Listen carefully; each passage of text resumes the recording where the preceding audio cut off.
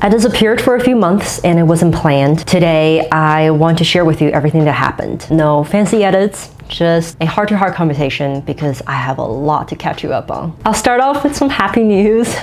I got engaged. Yes. Give me all the compliments on the ring. Yes. Okay, I'll pass them along to my fiance because he did so well. I've always known that I didn't want a traditional diamond as the center stone for my engagement ring. So we worked with a Seattle-based Black and Latino-owned jeweler to make my dream ring into a reality. And honestly, I just cannot stop looking at it. And hey, maybe I'll share our love story sometime if you're interested. To tease you a little bit, we met on TikTok. How's that for a cliffhanger? Now, on the work side, I recently hit my 5-year mark as a content designer, and I'm just so incredibly grateful that I have found this career path for myself. It is really fulfilling, it's really amazing, and I love my job, and I'm just really happy and proud of myself as well. I know I talk a lot about how much I love my job, which the next piece of update will start to feel very contradicting. Earlier this year, I got really burned out from my job.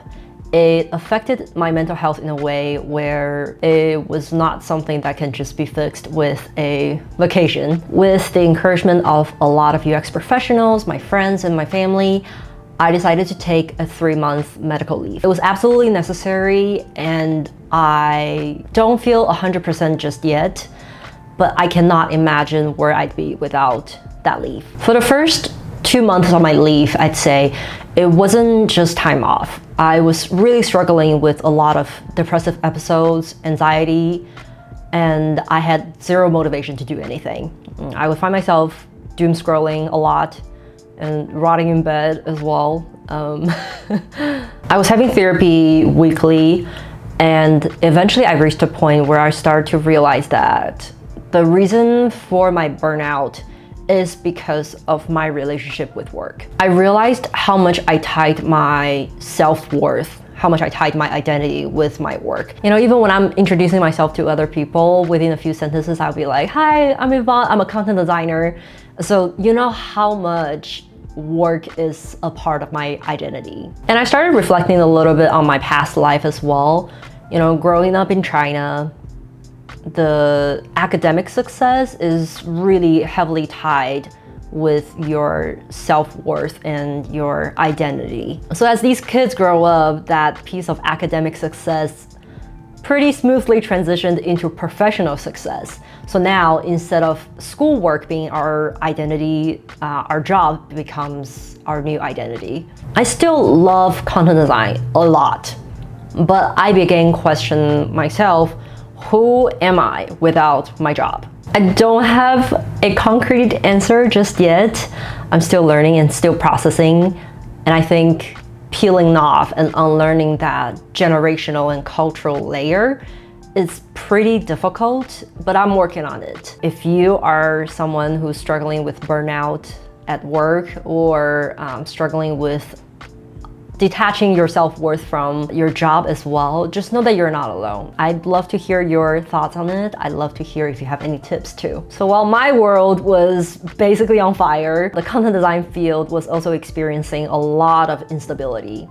You know, I would go on LinkedIn and then I would see a lot of content design professionals experiencing burnout, or there were layoffs happening as well. It reached the point where I decided to uninstall LinkedIn from my phone because it was just too much. And then personally, I felt a little bit conflicted to continue make content as well when the job market is not where it used to be. The good news is that the job market is starting to look a little better. I've been seeing a lot more job openings on LinkedIn. They're mostly senior roles right now, which some people are like, yeah, that's not really fixing the pipeline issue. I see it a little differently. I do think that the more content designers we can get into the field to begin with, the more likely we can have at least the manpower to address the pipeline issue. You know, for someone like me, as I advance my career, I'd love to reach a position where I can start addressing the pipeline issue by creating more opportunities for junior folks. And I know for a fact that a lot of senior people in my field share the same feeling. So I think this is a positive thing, honestly. For a lot of junior folks, I've been offering some advice through the one-on-one chats on Superpeer. And one thing I tell them is like, right now is not the time to be picky about your job title.